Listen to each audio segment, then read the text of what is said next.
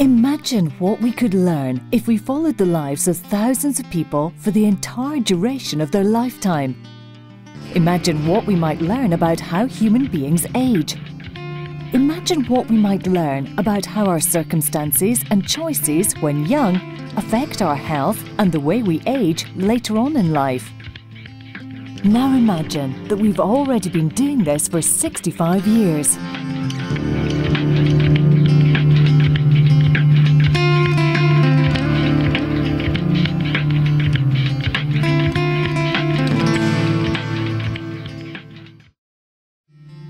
During the Second World War, grave concerns about poverty, ill health and the falling birth rate prompted a national maternity survey.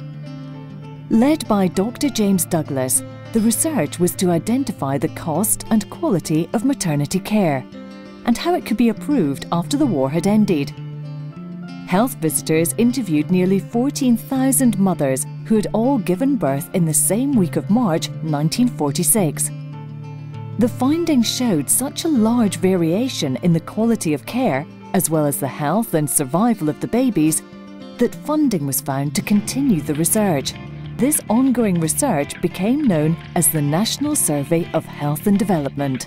So the National Survey has been funded by the Medical Research Council since 1962, and it's inspired similar comparable studies in the UK and across the world. And the Research Fund has recognised the value of such studies for revealing the health and the social processes, the biological processes that impact on health and well-being, and how these can be translated to make interventions to improve policy and practice. Just under 5,500 of the children have been followed up regularly ever since. As scientists, we're really privileged that so many of the study members remain active participants. They have repeatedly given up their time to answer questions about their health and life circumstances and to be measured and tested. What I do remember is primary school, probably 5, 6 onwards, where pretty regularly we were dragged out, or I was dragged out of a classroom to be physically examined or to be given some kind of intelligence test of ticking strange boxes and following squiggles around, and it made me feel, a bit special, a bit different. My earliest memory, which I think was at the age of 6, was being in an extremely cold clinic with very little clothing on me. My Liberty bodice is all I remember, standing on a very cold piece of lino. I think I felt that I was doing something important, but I didn't quite know what, so I should have asked, really. As I got older, I was braver and did ask. The early years of the survey focused on how the children's home and school environment shaped their educational achievement and development. As the children became adults, the emphasis naturally shifted to the changes in health as we age.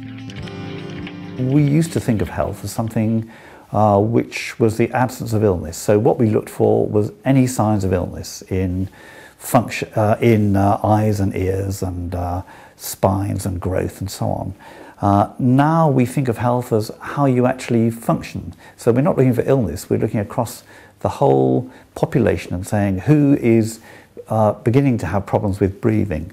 And we started to do this when people were in their 30s, because that's before most change with age takes place. And we decided it was best to do that with blood pressure, later with muscle strength and so on.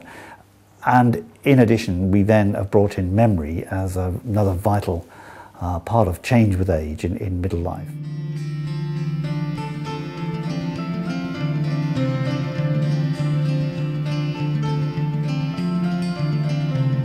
Survey members continue to have regular checkups.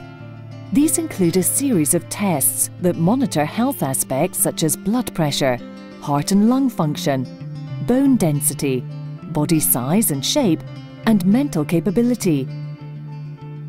So now I've moved on to a different view where you can see all 4 chambers of the heart. So that's the left side, that's the right side, and that's the top of the heart, and that's the bottom of the heart. Again, just putting some colour across the valve to see if there's any narrowing or any leakage, and then across the other valve, so that's the mitral valve and that's the tricuspid valve on the right side of the heart. And I'll just measure the blood flow across the heart just to see if there's any problem there. The tests are supported by a wide range of questions about the survey members' life and health choices. You're given a whole raft of tests in the course of a morning, testing heart, lung function, cholesterol levels, blood pressure, standing on one leg with your eyes shut. But what they did discover was that I'd got osteoporosis in my spine, which was very useful to know. Doctor was told I'm now on medication. I was very grateful to get the outcome, to get such a detailed outcome. It's, on the one hand, extremely reassuring, and on the other, flagged up just this need to be cautious about cholesterol, and something that I wouldn't necessarily have looked at before. So, and still that feeling of doing something valuable to contribute to a very important piece of research, the findings of which may well help lots of people in the future.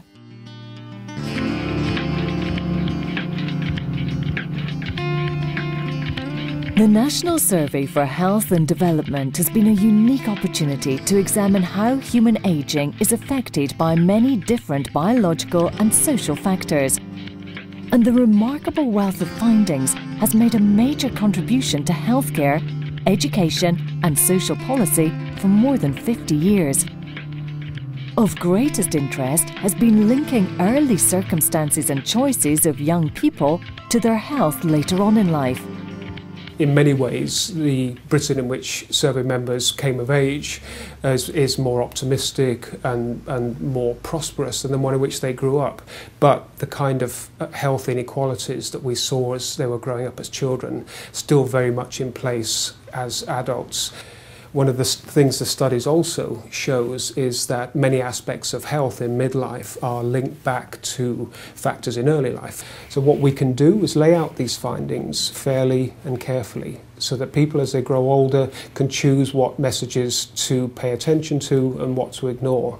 And we also very much want to encourage younger people to take action before health problems arise.